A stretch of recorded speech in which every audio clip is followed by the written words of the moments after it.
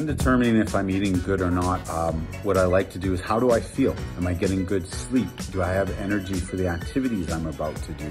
Am I getting the results, whether it's the scale, you wanting to lose weight, or just how your clothes are fitting? Those are things that would help determine if I'm eating well. You know, I think obviously going to see a doctor and getting those blood tests on a yearly basis are going to determine that as well. But I generally, on a day-to-day thing, is where's your energy at? How good is your sleep? The activities that you're doing, are you able to do them and still have a productive day? You know, we want to make sure we get our veggies and our fruits and get that protein in there. So those are things we need to be cognizant of.